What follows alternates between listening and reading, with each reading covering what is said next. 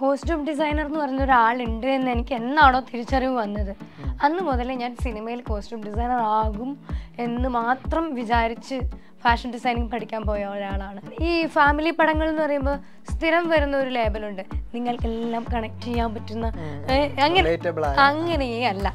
Covid വരുമ്പോഴാണ് എനിക്ക് എൻ്റെ ഫ്രണ്ട്സ് ആയിട്ടുള്ള മഹേഷ് ഗോപാലൻ, ജയ് വിഷ്ണു ചുമ്മാ വായിച്ചു നോക്കാൻ വേണ്ടിയിട്ട് ഈ സ്ക്രിപ്റ്റ് തരുന്നത്, അല്ലാതെ എനിക്ക് ഡയറക്റ്റ് ചെയ്യാൻ തരുന്നതല്ല. സോ ഇത് വായിച്ചപ്പോൾ എനിക്കിത് ഭയങ്കര അടിപൊളിയായിട്ട് തോന്നി. ആടുജീവിതം എന്ന് പറയുന്നത് ഒരു കുട്ടിക്കളിയായിട്ട് എടുക്കാൻ പറ്റുന്ന സിനിമയല്ലായിരുന്നു. ക്യൂ സ്റ്റുഡിയോ ഷോർട്ട് ടൈമിൽ സ്റ്റെഫി സേവിയർ ആണ് നമ്മുടെ അതിഥി. സ്വാഗതം. Thank you. ഇപ്പോൾ 70ൻ്റെ അടുത്ത് സിനിമകൾ കോസ്റ്റ്യൂം ഡിസൈനറായിട്ട് വർക്ക് ചെയ്തിട്ടുണ്ട്. അതിന് ശേഷമാണ് സംവിധാനത്തിലേക്ക് വരുന്നത്. സ്റ്റെഫി എന്നെ നേരത്തെ പറഞ്ഞിട്ടുണ്ട്, സിനിമകൾ കണ്ടിട്ടാണ് കോസ്റ്റ്യൂം ഡിസൈനിങ് എന്നുള്ള ആഗ്രഹം ആദ്യം ഉടലെടുക്കുന്നത്. സിനിമയിൽ കോസ്റ്റ്യൂം ഡിസൈനർ ആവണം എന്നുള്ള ആഗ്രഹമാണ് ആദ്യം വരുന്നതൊക്കെ. സംവിധാനം ഏതെങ്കിലും രീതിയിൽ, ചെറിയ രീതിയിലെങ്കിലും ആ ഒരു സമയത്തൊക്കെ ഒരു ആഗ്രഹമായിട്ട് കിടക്കുന്നുണ്ടോ? ഞാൻ കോസ്റ്റ്യൂം തുടങ്ങിയ സമയത്ത് ഒരിക്കലും ഇല്ല. അപ്പോൾ ഒന്നും എനിക്ക് അങ്ങനെ ഒരു ചിന്തയൊന്നും ഇല്ലായിരുന്നു. പക്ഷേ നമ്മളൊരു എൻ്റെ 7ാമത്തെ 8ാമത്തെ സിനിമ ആയപ്പോഴത്തേനും കുറച്ച് ഇൻട്രസ്റ്റ് ആയി തുടങ്ങി. സിനിമ ഇവർ കഥ പറയുന്നതും പിന്നീട് ആ കഥ ഷൂട്ട് ചെയ്യുന്ന ആ പ്രോസസ്സും സിനിമയായിട്ട് കാണുന്നതും ഉള്ളൊരു കൗതുകം ഉണ്ടല്ലോ നമ്മൾക്ക്, അത് ഭയങ്കര ഇൻട്രസ്റ്റിംഗ് ആയിരുന്നു. എനിക്ക് കഥ പറയാൻ പൊതുവേ, നമ്മളെ ഫ്രണ്ട്സിൻ്റെ എല്ലാ അടുത്ത് കഥ പറയില്ലേ, നമ്മൾ കണ്ട സിനിമയുടെ കഥ പറയുക അല്ലെങ്കിൽ ഇല്ലാത്തൊരു കഥ പറയുക, ഇതൊക്കെ ഭയങ്കര ഇഷ്ടമുള്ള കാര്യമാണ്. അപ്പോൾ എനിക്ക് സിനിമയിൽ നിന്നിട്ട് സിനിമയുടെ മേക്കിംഗ് പ്രോസസ്സില്ലേ, അതിൽ നിന്നാണ് എനിക്ക് ഒരു സിനിമ ചെയ്യണം എന്നുള്ള ആഗ്രഹം ഉണ്ടാവുന്നത്. ഒരിക്കലും ഡയറക്ടർ ആവാൻ വേണ്ടി ആദ്യം ഓക്കെ കോസ്റ്റ്യൂം ഡിസൈനർ ആയിട്ട് നെക്സ്റ്റ് ഇങ്ങനെ ചെയ്യാമെന്ന് അങ്ങനെയേ അല്ല. ഈ ഇപ്പോൾ വയനാട് മാനന്തവാടി പോലുള്ളൊരു സ്ഥലത്താണ് സ്റ്റെഫി വരുന്നത്. ആദ്യം തന്നെ പറഞ്ഞിട്ടുണ്ട്, ഇനീഷ്യൽ കാലഘട്ടത്തിൽ, അതായത് ചൈൽഡ്ഹുഡ് ഡേയ്സിൽ തന്നെ ഇപ്പോൾ സിനിമയിൽ കോസ്റ്റ്യൂം ഡിസൈനർ ആവണം എന്നൊക്കെ പറയുമ്പോൾ അമ്മ ഭയങ്കര ട്രസ്റ്റായിരുന്നു. അമ്മ ഭയങ്കര വിശ്വസിച്ച് അതിനോട് വർക്ക് ചെയ്യാനൊക്കെ ഭയങ്കരമായിട്ട് സഹായിച്ചിരുന്നു. പക്ഷേ ഏതെങ്കിലും പോയിന്റ് സ്റ്റെഫിക്ക് അങ്ങനെ വളരെ ഈ ഒരു ഫീൽഡ് എന്ന് പറഞ്ഞാൽ ഭയങ്കരമായിട്ട് അപരിചിതമുള്ളൊരു ഫീൽഡാണല്ലോ, കണക്ഷൻസും ഇല്ലാത്ത സ്റ്റെഫിയെ സംബന്ധിച്ച് വളരെ ഒരു അപരിചിതമുള്ള സ്പേസാണിത്. അപ്പോൾ അങ്ങനെ ഒരു കോൺഫിഡൻസ് ശരിക്കും ഏത് പോയിന്റിലാണ് ഇങ്ങനെ സിനിമാ ഫീൽഡിൽ ഒരു കോസ്റ്റ്യൂം ഡിസൈനർ ആവാം എന്നൊക്കെ തോന്നുന്നത്? ഞാൻ ചെറുതിൽ കോസ്റ്റ്യൂം ഡിസൈനർ എന്ന് പറഞ്ഞ ഒരാളുണ്ട് എന്ന് എനിക്ക് എന്നാണോ തിരിച്ചറിവ് വന്നത് അന്ന് മുതലേ ഞാൻ സിനിമയിൽ കോസ്റ്റ്യൂം ഡിസൈനർ ആകും എന്ന് മാത്രം വിചാരിച്ച് ഫാഷൻ ഡിസൈനിങ് പഠിക്കാൻ പോയ ഒരാളാണ്. എനിക്ക് ആരെയും അറിയില്ല. എൻ്റെ അവിടെ ഒന്നും ഷൂട്ട്, ഇപ്പോഴാണ് വയനാട്ടിലെല്ലാം ഷൂട്ടിങ് കുറച്ചും കൂടെ വരാൻ തുടങ്ങുന്നത്. എനിക്ക് ആരെയും അറിഞ്ഞുകൂടാ. പക്ഷേ എനിക്ക് സിനിമ എന്ന് പറഞ്ഞാൽ എന്തുകൊണ്ടോ എങ്ങനെയോ പരിചയമുള്ള എന്തോ പോലെയാണ് തോന്നുന്നത്. കാരണം സിനിമ കാണാറുണ്ട് കുഞ്ഞിലേ മുതൽ. അപ്പോൾ എനിക്ക് വേറെ ഒരു ഓപ്ഷൻ ഇല്ല, എനിക്ക് വേറെ ഒന്നും ആവുകയും വേണ്ട. ഇതാണ് ഞാൻ ഇവിടെ എത്തും അങ്ങനെ എന്തോ എനിക്ക് തോന്നുന്നു. കുഞ്ഞിതിൽ ഞാൻ അത്രയും എനിക്ക് അറിഞ്ഞുകൂടാ ഇതിൻ്റെ ഒരു, നമ്മൾ അവിടെ ഇതൊന്നും കണ്ടിട്ടില്ല. അപ്പൊ നമുക്കിത് അതൊന്നും ഇല്ല എനിക്കിത്. നമ്മൾ നാളെ ഇത് പഠിച്ചിട്ട് ഇങ്ങോട്ടാണല്ലോ പോകുന്നത്. ഞാൻ actually Bangalore fashion designing പഠിക്കുമ്പോഴേ first ഇയറിൽ അവിടെ മന്ത്രി സ്ക്വയർ എന്നിട്ടൊരു മന്ത്രി മോൾ ഉണ്ട്. ഓക്കെ, അവിടെ ഞായറാഴ്ച കുറച്ച് ടൈം കിട്ടിയപ്പോൾ ഇങ്ങനെ ചുമ്മാ നമ്മൾ വിൻഡോ ഷോപ്പിംഗ് വെറുതെ തരാ നടക്കാൻ പോവല്ലോ. അന്നേരം ഞാനിങ്ങനെ പോകുമ്പം അവിടെ ഒരു ഷോപ്പിൽ ഞാനിങ്ങനെ ജയസൂര്യ ആക്ടർ നിൽക്കും.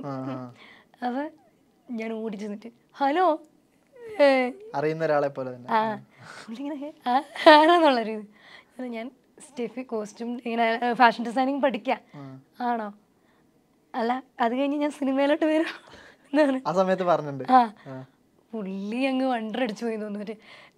ആ ശരി എന്നെല്ലാം പറഞ്ഞു. പുള്ളി അപ്പം എന്നോട് അനുമേനോനുണ്ടായിരുന്നു കൂടെ, പുള്ളീനെയും പരിചയപ്പെടുത്തി തന്നു. എന്നിട്ട് ഞാൻ ഇതെല്ലാം കഴിഞ്ഞ്, അന്ന് എനിക്കറിയില്ല ഇത് വേറെ എങ്ങനെ പോകണം സിനിമയിലെന്ന് പോലും അറിയാത്ത പ്രായത്തിലാണ് ഇത് പറയുന്നത്. പിന്നീട് ഞാൻ ലുക്കാച്ചുപ്പിയുടെ സെറ്റിൽ, എനിക്ക് പിന്നെ ഇത് പിന്നെ ഓർക്കുമ്പോൾ എനിക്ക് ഭയങ്കര ചമ്മലാണ്. അയ്യേ ഞാൻ അല്ല, എനിക്കിത് ഭയങ്കര നാണക്കേട്, അയ്യേ എന്നെ മറന്നു പോണേ ഇങ്ങനെയല്ല. ഞാൻ ലുക്കാച്ചുപ്പിയുടെ സെറ്റിൽ കോസ്റ്റ്യൂമും കൊണ്ട് പോകുമ്പോൾ എൻ്റെ ആദ്യ പടം, പുള്ളി ഇങ്ങനെ എവിടെയോ കണ്ടിട്ടുണ്ട്. ഇല്ല, ഞാൻ ആദ്യമായിട്ട് ഇരുന്ന സിനിമ, ഞാൻ ഇതിന് മുമ്പൊന്നുമില്ല. പക്ഷെ പുള്ളി 2-3 നല്ല പരിചയം ഉണ്ടെന്ന് പറയുമ്പോൾ ഞാൻ പറഞ്ഞു ഇങ്ങനെ പണ്ട് ഞാൻ മന്ത്രി സ്ക്വയറിൽ പുള്ളി ഓ അന്ന് നീ പറഞ്ഞ പോലെ സിനിമ വന്നോ എന്ന് ചോദിച്ചു. അപ്പോൾ ഞാൻ ആലോചിച്ചു പുള്ളി ഇപ്പോഴും, അതായത് അത് കഴിഞ്ഞ് 4 വർഷം കഴിഞ്ഞാൽ ഞാൻ വരുന്നത്. സോ എനിക്ക് അന്നും ഞാൻ പറഞ്ഞു വന്നത് എന്നും എപ്പോഴും സിനിമ, അല്ലാതെ എനിക്കൊന്നും ആഗ്രഹമേ ഇല്ല ഒന്നും ചെയ്യാൻ. അങ്ങനെയായിരുന്നു. ഇപ്പോൾ ലുക്ക ചുപ്പയുടെ കാര്യം ഇപ്പോൾ സ്റ്റെഫി റെഫർ ചെയ്തിരുന്നു. രണ്ടാമത് ചെയ്യുന്ന സിനിമ തന്നെ ലോർഡ് ലിവിങ്സ്റ്റൺ 7000 കണ്ടിയാണ്. അത് ഒരു രണ്ടാമത്തെ കോസ്റ്റ്യൂം ഡിസൈനറെ രണ്ടാമത്തെ സിനിമ ചെയ്യുന്ന ഒരു കോസ്റ്റ്യൂം ഡിസൈനറെ സംബന്ധിച്ച് വളരെ എക്സ്പെരിമെൻ്റലായിട്ട് ഒരു കൺവെൻഷണൽ സ്വഭാവമേ ഇല്ലാത്തൊരു തരത്തിലുള്ളൊരു സിനിമയാണെന്നുള്ളത്. അതിൻ്റെ ഒരു ആദ്യത്തെ ഒരു ഐഡിയയും ഇതാണ് പ്ലോട്ട് എന്നൊക്കെ കേൾക്കുന്നൊരു പോയിന്റിൽ ഭയങ്കര ഒരു ടെൻഷൻ അങ്ങനെ പരിപാടി ഉണ്ടായിരുന്നു. ഞാൻ ആദ്യം കമ്മിറ്റ് ചെയ്യുന്നത് 7000 കണ്ടിയാണ്. ഷൂട്ടാണ് മുമ്പ് 7000 കണ്ടി. ശ്രുതി ശിഖാമണി എന്ന് പറഞ്ഞൊരു അസിസ്റ്റന്റ് ഡയറക്ടർ ഉണ്ടായിരുന്നു. പുള്ളിക്കാരി സപ്തമശ്രീ തസ്കരയിലെ അസിസ്റ്റന്റ് ഡയറക്ടറാണ്. ശ്രുതിയാണ് എന്നെ വിളിച്ച് പറയുന്നത്. ശ്രുതി അഡ്വർടൈസ്മെന്റ് ചെയ്യുമ്പം ഞാനും അഡ്വർടൈസ്മെന്റിലാണല്ലോ തുടങ്ങുന്നത്. ശ്രുതിക്കറിയാം എനിക്ക് സിനിമ ഭയങ്കര ഇഷ്ടമാണ്. ശ്രുതി എന്നെ വിളിച്ചിട്ട് പറയാണ് അനിലേട്ടൻ പുതിയ പടം ചെയ്യുന്നുണ്ട്, അപ്പോൾ ഒന്ന് വിളിച്ച് ചോദിച്ചു നോക്കി ചാൻസ് ഉണ്ട്. അങ്ങനെ ഞാൻ വിളിക്കുന്നത്. പുള്ളി പറഞ്ഞു ശരി നാളെ എന്നെ വന്ന് കണ്ടോ. ഞാൻ പറഞ്ഞു ശരി എവിടെ വരണം. ഞാൻ വിചാരിച്ചു എറണാകുളത്ത് എവിടെയോ ആണെന്ന്. ഒരു പുള്ളിയുടെ വീട് ഒറ്റപ്പാലം വരാൻ പറഞ്ഞു. ഞാൻ രാവിലെ ഇവിടുന്ന് ട്രെയിൻ കയറി അവിടെ പോകുന്നു, കാണുമ്പം നമ്മുടെ ഒരു മനസ്സിലൊരു ഐഡിയ ഉണ്ടല്ലോ. പുള്ളി പറയുന്നതിനോടെല്ലാം ഞാൻ വളരെ എക്സൈറ്റഡ് ആയിട്ട് വാവ് എന്നൊക്കെ പറയുമ്പോൾ നമ്മൾ അങ്ങനെയാണ് ഇത് കേൾക്കേണ്ടത് എന്നൊരു ധാരണയാണ്. അപ്പോൾ പുള്ളി എൻ്റെ അടുത്ത് പറയുന്നു ഇങ്ങനെ 500 years മുൻപുള്ള ഒരു ഫാൻറ്റസി പീരിയഡാണ്, ട്രീ ഹൗസിൽ താമസിച്ച ആൾക്കാരാണ്. അപ്പം ഞാനിതെല്ലാം ഭയങ്കര എക്സൈറ്റഡ്, അടിപൊളി സൂപ്പർ എന്നുള്ള രീതിയിൽ ഇങ്ങനെയാണ് കേട്ടിരിക്കുന്നത്. ഇതെല്ലാം കേട്ട് കഴിഞ്ഞപ്പോൾ എന്നോട് പറഞ്ഞു എങ്ങനെയുണ്ട്. ഞാൻ പറഞ്ഞു ഭയങ്കര നന്നായിട്ടുണ്ട്. അതിന് എന്നാൽ വരച്ച് കാണിക്കുമെന്ന് പറഞ്ഞ് ഞാൻ ബ്ലാങ്ക് ആയിട്ട് എനിക്ക് വരയ്ക്കാൻ പറ്റും. ഈ ഫാഷൻ ഡിസൈനേഴ്സ് എല്ലാവരും ഭയങ്കരമായിട്ട് പെയിൻറ്റ് അങ്ങനെയൊന്നുമില്ല. എനിക്ക് അത്രയും നന്നായിട്ട് ഞാൻ വരയ്ക്കുന്ന ആളുമല്ല. അപ്പോൾ എനിക്ക് പെട്ടെന്ന് വരയ്ക്കാനെല്ലാം പറയുമ്പോൾ എൻ്റെ കൈയും കാര്യം, പ്രത്യേകിച്ച് ഒരാളുടെ മുമ്പിൽ നിന്നെല്ലാം വരയ്ക്കാൻ പറയുമ്പം ഞാൻ വേഗം മൊബൈൽ എടുത്തിട്ട് ഗൂഗിളിൽ അപ്പോൾ പറയും അത് വേണ്ട, സ്വയം എന്ത് തോന്നുന്നു എന്നുള്ള രീതിയിൽ ഞാൻ എന്തോ വരച്ചു. പുള്ളി പറഞ്ഞു ഒരാഴ്ച കഴിയുമ്പോൾ ഇതൊന്നൊരു കോസ്റ്റ്യൂമായിട്ട് കൊണ്ടുവരാൻ പറഞ്ഞു. ഞാൻ ഒരാഴ്ച കഴിഞ്ഞ് കോസ്റ്റ്യൂം, നമുക്ക് അന്ന് ഈ അസിസ്റ്റൻസും പരിപാടിയൊന്നും ഇല്ല. പിന്നെ ഇപ്പോഴാണ് നമുക്ക് ഈ ഒരു ഒരു ടീം ആവുന്നത്. അന്ന് എനിക്കൊന്നും ഇല്ലല്ലോ, സിനിമ തുടങ്ങിയിട്ടില്ലല്ലോ. ഞാനിങ്ങനെ അറിയുന്ന 2-3 ടൈലർമാരെല്ലാം വെച്ചിട്ട് എന്തെല്ലോ ചെയ്ത് അവിടെ പോയി അത് ഇടണമല്ലോ ഇനി ഇതെന്താണെന്നുള്ളത്. ഞാൻ എൻ്റെ ഡ്രസ്സിൻ്റെ മുകളിൽ തന്നെ ഇങ്ങനെ ഇട്ടെല്ലാം കാണിച്ചു. അപ്പോൾ തന്നെ പുള്ളി എനിക്ക് ഒരു 1001 രൂപ കയ്യിൽ വെച്ചിട്ട് നിങ്ങളാണ് എൻ്റെ കോസ്റ്റ്യൂം ചെയ്യുന്നത് എന്ന് പറഞ്ഞു. അങ്ങനെയാണ്. അല്ല അതിനു മുമ്പ് ഞാൻ പരസ്യം ചെയ്യുന്നുണ്ടായിരുന്നല്ലോ. അതെ. ഈ മധുരമനോഹര മോഹം അതാണ് ടൈറ്റിൽ സൂചിപ്പിക്കുന്നത്. ഇതിലോട്ട് വരുമ്പോൾ ഈ സിനിമ സംസാരിക്കുന്ന വിഷയം അല്ലെങ്കിൽ നമ്മൾ ട്രെയിലറും സോങ് കേൾക്കുമ്പോൾ നമുക്കൊരു ക്ലീൻ ഫാമിലി എൻ്റർടൈനർ, ഒരു ഫൺ എൻ്റർടൈനർ എന്നുള്ളൊരു മോഡാണ് വരുന്നത്. എന്താണ് സിനിമ സംസാരിക്കുന്നൊരു വിഷയം എങ്ങനെയാണ് ശരിക്കും? സിനിമ ഒരു ഈ പറയുന്ന പോലെ ഒരു കുഞ്ഞ് ഫാമിലി കോമഡി ഡ്രാമയാണ്.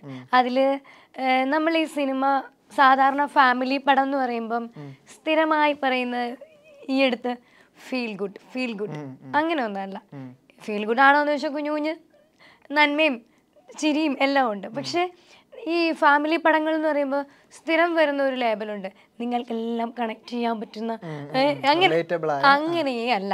നിങ്ങൾക്ക് ചിലപ്പോൾ പരിചയം ഉണ്ടാവാം, ചിലപ്പോൾ പരിചയം ഉണ്ടാവില്ല, ചിലപ്പോൾ എവിടെയെങ്കിലും കേട്ടുണ്ടാവും. പക്ഷെ വീട്ടിലെ ഒരു ചില രീതികളും ഇവരെ സ്നേഹവും എല്ലാം നമുക്ക് അറിയുന്നതായിരിക്കും. പക്ഷെ നമ്മുടെ മെയിൻ ഒരു പ്ലോട്ട് ഉണ്ടാവുമല്ലോ.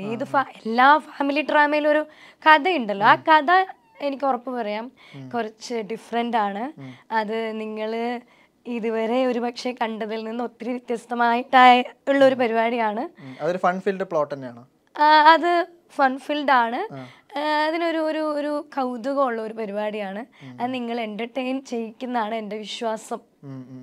ഈ സംവിധാനം ഇപ്പോൾ പ്ലാനായിട്ട് മുന്നോട്ട് വന്നു പറയുന്നുണ്ട്. കുറച്ച് കാലം ഇപ്പോൾ സിനിമയിൽ വർക്ക് ചെയ്യാൻ തുടങ്ങിയ കാലമുണ്ട്. അപ്പോൾ ഈ സ്റ്റോറി ഇതിൻ്റെ റൈറ്റേഴ്സ് ഇപ്പോൾ ജയവിഷ്ണുവും മഹേഷ് ഗോപാലാണ്. ഒരുപാട് കാലത്തെ സൗഹൃദം ഉണ്ടെന്നും പറഞ്ഞിട്ടുണ്ട്. ഈ ഒരു കഥ പിക്ക് ചെയ്യാൻ അങ്ങനെ ഒരു റീസൺ എന്താ? ഇതിന് മുമ്പും അങ്ങനെ ഒരു ഡയറക്ഷൻ പ്ലാനിലെ കഥയെ വേറെ അപ്രോച്ച് ചെയ്തിട്ടൊക്കെ ഉണ്ടോ? ഞാൻ 2018 മുതൽ വേറൊരു കഥ എൻ്റെ കഥ എൻ്റെ ഒരു ഫ്രണ്ടും കൂടെ സ്ക്രിപ്റ്റിലിരുന്ന് നമ്മളത് ഓണാവാൻ വേണ്ടിയിട്ട് അതിൻ്റെ പരിപാടിയും നടക്കുമ്പോഴാണ് കോവിഡ് വരുന്നത്. അപ്പോൾ കോവിഡ് വരുമ്പോഴാണ് എനിക്ക് എൻ്റെ ഫ്രണ്ട്സായിട്ടുള്ള മഹേഷ് ഗോപാലൻ, ജയ് വിഷ്ണു ചുമ്മാ വായിച്ചു നോക്കാൻ വേണ്ടിയിട്ട് ഈ സ്ക്രിപ്റ്റ് തരുന്നത്, അല്ലാതെ എനിക്ക് ഡയറക്റ്റ് ചെയ്യാൻ തരുന്നതല്ല.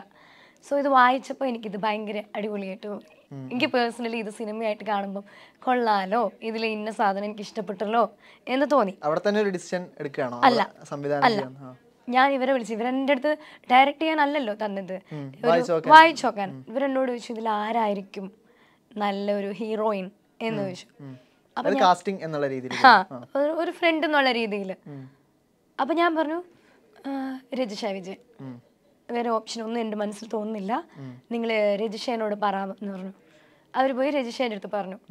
രജിഷ ഡയറക്ടർ ഒന്നും ഇല്ല കേട്ടോ സിനിമയ്ക്ക്, അന്നേരം കഥ ഇഷ്ടപ്പെട്ടു. ദെൻ ഒരു 3 daysലാണ് ഞാൻ ഡയറക്റ്റ് ചെയ്യാം എന്നുള്ള രീതിയിൽ ഞാൻ എഴുതിയ മറ്റേ കഥ മാറ്റി വെച്ചിട്ട് ഇത് ചൂസ് ചെയ്യുന്നത്. പിന്നെ പ്രൊഡക്ഷൻ ആവാനും മറ്റു പല കാര്യങ്ങളും കുറച്ച് ഡിലേ എല്ലാം വന്നു. പക്ഷെ അങ്ങനെ അപ്പം അതിലൊരു രസമുള്ള ഒരു പരിപാടി ആയതുകൊണ്ടാണല്ലോ നമുക്ക് ചെയ്യണം എന്ന് തോന്നുന്നത്. ഈ രജിഷയുടെയും ഇപ്പോൾ രജിഷ, ഷറഫുദ്ദീൻ, അർഷ തുടങ്ങിയവരൊക്കെ ഉണ്ട്. ഒരു സിഗ്നിഫിക്കൻ്റായി മറ്റ് തോന്നുന്ന ക്യാരക്ടേഴ്സ് എനിക്ക് തോന്നിയത് ബിന്ദു പണിക്കരും വിജയരാഘവൻ ചേട്ടനും 2 മുഖങ്ങളാണ്. അതിൽ തന്നെ ബിന്ദു ചേച്ചിയുടെ ഇപ്പോൾ റൊഷാക്കിൽ ബിന്ദു ചേച്ചിയുടെ ഒരു ഗ്രേ സൈഡ് ഉണ്ട്, അത് ഭയങ്കരമായിട്ട് എക്സ്പ്ലോർ ചെയ്ത ഒരു പടമായിരുന്നു റൊഷാക്ക്. ഇതിലേക്ക് വരുമ്പോൾ ബിന്ദു ചേച്ചിയുടെ ക്യാരക്ടർ എങ്ങനെയാണ്? അതിലൊരു ഫൺ സൈഡ്, പണ്ടത്തെ ഇപ്പോൾ നമ്മുടെയൊക്കെ ചൈൽഡ്ഹുഡിൽ ബിന്ദു ചേച്ചിയുടെ ഒരു ഫൺ സൈഡ് നമ്മൾ ഭയങ്കരമായിട്ട് കണ്ടിട്ടുണ്ടല്ലോ, അങ്ങനത്തെ ഒരു സൈഡ് എക്സ്പ്ലോർ ചെയ്യുന്ന സിനിമ തന്നെയാണ്. വളരെയധികം. ഉഷാമ്മയുടെ, അതായത് ബിന്ദു ചേച്ചിയുടെ ക്യാരക്ടറിന്റെ പേര് ഉഷാമ്മ എന്നാണ്. ഉഷാമ്മ ഒരു നമ്മുടെ നാട്ടിൻപുറത്ത് ചില കേട്ടിട്ടുണ്ടാവുമായിരിക്കും ചിലപ്പോൾ, നമ്മളിങ്ങനെ കാലാട്ടരുത് പറയുന്ന അന്ധവിശ്വാസം, അല്ലെങ്കിൽ നഖം വെട്ടരുത് വൈകുന്നേരം എന്ന് പറയുന്ന ഈ ചില അന്ധവിശ്വാസങ്ങളൊക്കെ ഉള്ള ഒരു അമ്മയാണ് ഉഷാമ്മ എന്ന് പറയുന്നത്. ചേച്ചി ഇതിൽ അത്യാവശ്യം കുഞ്ഞു കുഞ്ഞു കോമഡിയും പരിപാടിയും എല്ലാം നല്ല അടിപൊളിയായിട്ട് ചെയ്തിട്ടുണ്ട്. ഇമോഷൻസ് ഉണ്ട്. റോഷാക്കിൽ നിങ്ങൾ കണ്ട പരിപാടിയേ അല്ല, അതേ അല്ല. പഴയ ബിന്ദു ചേച്ചിയുടെ കുറച്ച് കുഞ്ഞു സാധനങ്ങളെല്ലാം ഉണ്ട്. രസമായിട്ടുള്ള ഒരു പരിപാടിയാണ്. വിജയരാഘവൻ ചേട്ടനും ഈ പറഞ്ഞ പോലെ ഒരു ചെറിയ ഹ്യൂമർ പരിപാടിയൊക്കെയാണ്. ഇങ്ങനെ ഒരു ഭയങ്കര സീരിയസ് ക്യാരക്ടറൊന്നും അല്ല. പക്ഷെ നിങ്ങൾ സിനിമ കാണുമ്പോൾ മനസ്സിലാവും രസമുള്ള ഒരു. ഈ കോസ്റ്റ്യൂം ഡിസൈനിങ് ഒരു ടെക്നിക്കലി ഞാനൊരു ചോദ്യം ചോദിക്കുകയാണെങ്കിൽ, ഒരു കളർ പാലറ്റ് ഉപയോഗിച്ച് ഇപ്പോൾ പല സിനിമാറ്റോഗ്രാഫേഴ്സും മുഴുവനായിട്ട് അല്ലെങ്കിൽ പാർഷ്യലായിട്ട് കളർ പാലറ്റ് ഉപയോഗിച്ച് വർക്ക് ചെയ്യുന്നൊരു സിനാരിയോ ഉണ്ട്. അതിൽ തന്നെ ഇപ്പോൾ ഒരു കോസ്റ്റ്യൂം ഡിസൈനർ, ഒരു ആർട്ട് ഡിപ്പാർട്ട്മെൻറ്റും സിനിമാറ്റോഗ്രാഫറും ഒന്നിച്ച് സംഘടിതമായ ഒരു ഡിസ്കഷൻ അവിടെ നടക്കുന്നുണ്ടല്ലോ. അങ്ങനെ ഡിസ്കസ് ചെയ്ത് നടക്കുന്ന ഒരു സീനിൻ്റെ അത് വളരെ വലിയ രീതിയിൽ എൻഹാൻസ് ചെയ്യുന്ന ആ ഷോട്ട് അല്ലെങ്കിൽ ഒരു സീന് വലിയ രീതിയിൽ എൻഹാൻസ് ചെയ്യുന്നുണ്ട്. ഈ രീതിയിലുള്ള ക്രിയേറ്റീവ് പരിപാടികൾ ശരിക്കും ഏത് രീതിയിലാണ് ഒരു കോസ്റ്റ്യൂം ഡിസൈനറിൻ്റെ ഭാഗത്തു നിന്ന് ഏത് രീതിയിലാണ് ചർച്ചകൾ വരുന്നത്? കളർ പാലറ്റ് കൊണ്ട് വർക്ക് ചെയ്യുമ്പോൾ എപ്പോഴും അതിൻ്റെതായ ഒരു ഔട്ട് രസമായിട്ട് വരാറുണ്ട്. അതായത് നമ്മളൊരു സിനിമയുടെ സ്ക്രിപ്റ്റ് വായിച്ചു കഴിയുമ്പോൾ നമുക്കൊരു ഐഡിയ ഉണ്ട്, ഇതാണ് കഥ, ഇങ്ങനെയായിരിക്കും എന്നുള്ളത്. ഡയറക്ടർ നമുക്കൊരു ഐഡിയ തരും. അദ്ദേഹം എന്താണോ മനസ്സിൽ വിചാരിക്കുന്നത്, ഈ കഥാപാത്രം ഇങ്ങനെ ആവാം. ചിലത് കംപ്ലീറ്റ്ലി ഡിസൈൻ നമുക്ക് വിട്ടുതരും. നിങ്ങൾ കൊണ്ടുവരൂ റെഫറൻസ്. ചിലര് വളരെ പർട്ടിക്കുലർ, മോതിരത്തിലെ കല്ലിന്റെ ഇടയിൽ ഇതെന്ന് പറയണവരും ഉണ്ട്, അങ്ങനെയുള്ളവരും ഉണ്ട്. അതിനുശേഷം DOPയുടെ കൂടെ ഇരുന്നിട്ട് നമ്മൾ കളർ പാലറ്റ്, ചിലത് വോം കളേഴ്സ് ആയിരിക്കും, ചിലത് നമ്മൾ ന്യൂട്രൽ കളേഴ്സ് ആയിരിക്കും, ചിലത് എർത്തി ടോൺ, പല രീതിയിലാണ് പല കഥകൾക്കും. അങ്ങനെ അത് ഫൈനലൈസ് ചെയ്യും. ആർട്ട് ഡയറക്ടർ കൂടെ ഇരുന്നിട്ട് എങ്ങനെയായിരിക്കും അവർ ആർട്ട് ബാക്ക്ഗ്രൗണ്ട് സെറ്റ് ചെയ്യുന്നതെന്നൊരു ഐഡിയ വരും.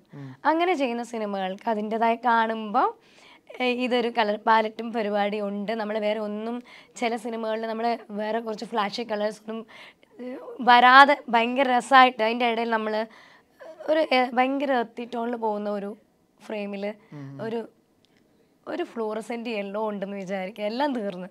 അപ്പം ആ ഒരു രീതിയിൽ ഭയങ്കര നല്ല ഔട്ട്പുട്ട് വരാറുണ്ട്. അതേസമയം എനിക്ക് പേഴ്സണലി ഇടയ്ക്ക് തോന്നാറുണ്ട്, ഒരു പരിധി കഴിഞ്ഞ് കളർ പാലറ്റ് വെക്കുമ്പം നമുക്കൊരു ബ്ലോക്ക് വരും. അതിൻ്റെ അപ്പുറത്തോട്ടൊന്നും എക്സ്പെരിമെന്റ് ചെയ്യാനോ ഓക്കെ ഇവിടുന്ന് ഇവിടെ വരെ, ഇവിടുന്ന് എഗെയിൻ തിരിച്ചിങ്ങോട്ട്. കോസ്റ്റ്യൂം ഡിസൈനറിന്റെ ഒരു ഫ്രീഡത്തെ ചിലപ്പോൾ അത് സംടൈംസ് അതെല്ലാം അല്ല ഞാൻ പറയുന്നത്. പാലറ്റ് എന്ന് പറഞ്ഞിങ്ങനെ ഇങ്ങനെ അനാവശ്യമായിട്ട് നമ്മൾ അതിലോട്ട് പോകുമ്പോൾ ഉള്ളൊരു വിഷയം അതാണ്. അത് ഒരു ന്യൂട്രലായിട്ട് പോകുമ്പോൾ ഭയങ്കര നല്ലതുമാണ്. ഇപ്പോൾ നേരത്തെ നമ്മൾ ഇപ്പോൾ മോതിരത്തിൻ്റെ കല്ലിൻ്റെ ആ തരത്തിലുള്ള ഡീറ്റെയിലിങ്ങും സംസാരിച്ചല്ലോ. ഇപ്പോൾ ഒരു കോസ്റ്റ്യൂം ഡിസൈനറിൻ്റെ ഒരു അറ്റയർ അല്ലെങ്കിൽ ഔട്ട്ഫിറ്റ് എന്നുള്ള രീതിയിൽ മാത്രമല്ലല്ലോ, ആ ക്യാരക്ടറിൻ്റെ ഒരു ക്യാരക്ടർ ബ്രീഫിൽ തന്നെ അയാൾ ഇടുന്ന കോസ്റ്റ്യൂം ഭയങ്കരമായിട്ട് സിഗ്നിഫിക്കൻ്റ് ആണല്ലോ. ഇപ്പോൾ ചിലപ്പോൾ ഇപ്പോൾ പണ്ടത്തെ എല്ലാ സിനിമകളൊന്നുമല്ല, ചിലപ്പോൾ സിനിമകളിൽ കണ്ടിട്ടുണ്ട് വീട്ടിൽ നിന്ന് കവലയ്ക്ക് വരെ പോകുമ്പോൾ ചിലപ്പോൾ നല്ല വടി പോലത്തെ മുണ്ടുകളൊക്കെ ഇട്ടിട്ടാണ് പോകുന്നത്. ഇപ്പം അങ്ങനെയും കൂടി ഉണ്ടല്ലോ, ചിലപ്പോൾ ചില കീറിയ ടോൺഡ് ആയിട്ടുള്ള ക്ലോത്ത് അല്ലെങ്കിൽ കുറച്ച് ഡേർട്ട് പോരേണ്ട ക്ലോത്തൊക്കെ, അതൊക്കെ ക്യാരക്ടർ ഡെഫിനിഷന് ഭയങ്കരമായിട്ട് ഗുണം ചെയ്യുന്നുള്ളൂ. അത്തരത്തിലും ഡീറ്റെയിലിംഗ് ഒക്കെ അത് ഒരു കോസ്റ്റ്യൂം ഡിസൈനറിൻ്റെ ഭാഗത്തു നിന്ന് വരുന്ന ഒരു ക്രിയേറ്റീവ് എഫേർട്ടാണോ അതോ സംയുക്തമായി എല്ലാ ഒരു ചർച്ചകളിലൂടെ വരുന്നതാണോ? ഇപ്പം നമ്മൾ ആദ്യം തന്നെ ഈ ഏജിങ് അല്ലെങ്കിൽ ഡള്ളിങ് എന്ന് പറയും നമ്മൾ ഇതിന് സിനിമയിൽ ഞങ്ങൾ ഈ ഒരു പ്രോസസ്സിന് ഡീസ്റ്റൈലിംഗ് യെസ് ഇത് യൂസ്ഡ് ആയിട്ട് തോന്നണം. ഈ നമ്മൾ കൊടുക്കുന്ന ഐറ്റംസ് നാളെ സിനിമ കാണുമ്പോൾ ഓ കോസ്റ്റ്യൂം ഡിസൈനർ പോയി ഷോപ്പിൽ നിന്ന് വാങ്ങി ഒരാളെ കൊണ്ടിടിച്ച ഫീൽ ഉണ്ടാവരുത് എന്നുള്ളതുകൊണ്ട് അപ്പം നമ്മൾ ഒരു കോസ്റ്റ്യൂം പുതിയതാണെങ്കിൽ പോലും അത് ആ കഥാപാത്രം 8 വർഷങ്ങളായി ഇട്ടതോ അയാൾ അത് ഉപയോഗിച്ച് പഴയതായതോ തോന്നുന്ന രീതിയിലാണ് എല്ലാ സീനിലും എന്നല്ല ഞാൻ പറയുന്നത്, ആ രീതിയിലാണ് ചെയ്യുന്നത്. അപ്പം നമ്മളത് അതിന് മുമ്പായിട്ട് തന്നെ അതിൻ്റെ ആ ഒരു ഡള്ളിങ് പ്രോസസ്സ് കഴിഞ്ഞിട്ടായിരിക്കും ഷൂട്ടിനെ വരുന്നത്. ഉണ്ട്, അങ്ങനെയാണ് ഷൂട്ടിന് കൊണ്ടുവരുന്നത്. ചിലതുണ്ടാവില്ല ഇങ്ങനെ കാണുമ്പോൾ തന്നെ ഭയങ്കര കറ പിടിച്ച് ഇങ്ങനെ കീറി, അതെല്ലാം നമ്മളങ്ങനെ പുതിയ സാധനമാണെങ്കിലും അത് ആ രീതിയിൽ സ്റ്റെയിൻ ചെയ്തിട്ട് അങ്ങനെ കൊണ്ടുവരുന്നതാണ്. ഇപ്പോൾ ആടുജീവിതം എന്നൊരു ഗ്രാൻഡിയർ സിനിമ, അത് 2017 തോന്നുന്നു സ്റ്റെഫിയിലോട്ട് ആടുജീവിതം അപ്രോച്ച് ആവുന്നത്. എനിക്ക് തോന്നുന്നു ഈ 2017 എന്ന് പറയുമ്പോൾ സ്റ്റെഫിയുടെ കരിയർ എടുത്ത് നോക്കുമ്പോൾ കുറച്ചും കൂടെ ഒരു ഇനീഷ്യൽ കാലഘട്ടം, ഗ്രേറ്റ് ഫാദർ ഒക്കെ ഇറങ്ങിയ റിലീസ് ചെയ്ത സമയം. ഇതിലോട്ട് വരുന്നു. ഇപ്പോൾ 6 വർഷത്തോളം ഇപ്പോൾ ട്രാവൽ ചെയ്തിട്ടുണ്ട് ആടുജീവിതത്തിൻ്റെ ഒപ്പം. ഈ ട്രാവൽ ശരിക്കും എങ്ങനെ, ഏത് സമയത്തായിരിക്കും കോസ്റ്റ്യൂം ഡിസൈനർ അങ്ങനെ ഇൻറ്റൻസീവായിട്ട് വർക്ക് ചെയ്യേണ്ട ഒരു അവസ്ഥ വന്നിരിക്കുന്നത്? ഈ ഒരു ട്രാവൽ മൊത്തത്തിൽ 2017 തൊട്ടുള്ളൊരു ട്രാവൽ ഇല്ല ആടുജീവിതത്തിന്റെ കൂടെ, അതിൽ ഏത് സമയത്തായിരിക്കാം കോസ്റ്റ്യൂം ഡിസൈനർ അങ്ങനെ ഇൻറ്റൻസീവായിട്ട് ആടുജീവിതത്തിന് വേണ്ടി? ആടുജീവിതത്തില് ഞാൻ എന്ന് ജോയിൻ ചെയ്തോ അന്ന് മുതൽ ഈ പോയിന്റ് വരെ അതായത് ഇപ്പം ഷൂട്ട് നടക്കുന്നില്ല, ഞാൻ പറയുന്നത് ഭയങ്കര ഇപ്പോഴും നമ്മൾ അതിൽ ഭയങ്കര ഇൻവോൾവ്ഡ് ആയിട്ടുള്ള ഒരു റിലീസ് കാണാൻ വേണ്ടിയിട്ട്. ആടുജീവിതം എന്ന് പറയുന്നത് ഒരു കുട്ടിക്കളിയായിട്ട് എടുക്കാൻ പറ്റുന്ന സിനിമ അല്ലായിരുന്നു. ഞാൻ തുടങ്ങുന്നത് എൻ്റെ ചെറിയൊരു കുഞ്ഞു സിനിമകൾ മാത്രം ചെയ്തിരിക്കുന്ന ഒരു സമയത്ത് ഒരു 7-8 പടം ചെയ്തിരിക്കുമ്പോഴാണ് എന്നെ ആടുജീവിതത്തിന് വിളിക്കുന്നത്. എനിക്ക് അറിഞ്ഞുകൂടാ എന്തിനാ എന്നെ വിളിച്ചതെന്ന് പോലും. കാരണം നിങ്ങൾക്കറിയാലോ അതിലെ ടെക്നീഷ്യൻ ആരൊക്കെയാണ്, റസൂൽ പൂക്കുട്ടി, AR റഹ്മാൻ, അവരെ കൂടെയാണ് എന്നെ വിളിക്കുന്നത്. ഞാൻ ഒരു വലിയ അത്ഭുതം പോലെയാണ് ഒരു കാണുന്നത് ആടുജീവിതത്തിന് വേണ്ടിയിട്ട് ബ്ലസ് സാർ എത്ര വർഷമായിട്ടുള്ള എഫേർട്ടാണ് എന്നുള്ളത് അറിയാം. നമ്മൾക്ക് എല്ലാവർക്കും അതിൻ്റെതായ ഒരു സീരിയസ്നെസ് ഉണ്ടായിരുന്നു. ഈ സിനിമയിൽ ഞങ്ങൾ ഓരോരുത്തരും ചെയ്യുന്നത് നാളെ എവിടെയെങ്കിലും എല്ലാം മാർക്ക് ചെയ്യപ്പെടാൻ പോകുന്ന സാധനമാണെന്നും അതൊരു വലിയൊരു നമ്മൾ ഉണ്ടാക്കുന്ന ഒരു കുഞ്ഞു സിനിമയൊന്നും അല്ല എന്നുള്ളത് നമുക്കറിയാം. അതിനുള്ള എല്ലാ എഫേർട്ടും ആദ്യം മുതൽ ഈ ഏജിങ്ങിൻ്റെ കാര്യമൊക്കെ ചോദിച്ചാൽ നമ്മൾ ഡള്ളിങ്ങിൻ്റെ കാര്യം പറയില്ല, ആടുജീവിതത്തിലെല്ലാം സിനിമ വരുമ്പോൾ ഒരുപക്ഷെ അത് നിങ്ങൾക്ക് മനസ്സിലാവും നമ്മൾ അതിനെടുത്തിട്ടുള്ള ഒരു എഫേർട്ട് എന്നല്ല, അത് നമ്മളൊരു ഭയങ്കര സന്തോഷത്തോടെ ചെയ്യുന്ന ഒരു സിനിമയാണല്ലോ. അപ്പോൾ ആടുജീവിതത്തിൻ്റെ ഒപ്പം ഒരു ട്രാവൽ എന്ന് പറയുന്നത് ഞങ്ങളും എൻ്റെയും ഇത്രയും വർഷം നീണ്ടു നിന്ന ഒരു സിനിമ. എനിക്ക് തോന്നുന്നില്ല ഇനി എൻ്റെ കരിയറിൽ ഞാൻ ഇത്ര 6 വർഷം ഒരു സിനിമയ്ക്ക് കോസ്റ്റ്യൂം ചെയ്യേണ്ടി വരുന്നത്. 6 വർഷമൊക്കെ അങ്ങനെ ഉണ്ടാവാൻ ചാൻസ് കുറവാണ്. അതെല്ലാം വല്ലപ്പോഴും എപ്പോഴെങ്കിലും ഒരു തവണയെല്ലാം വരുന്നതാണ്.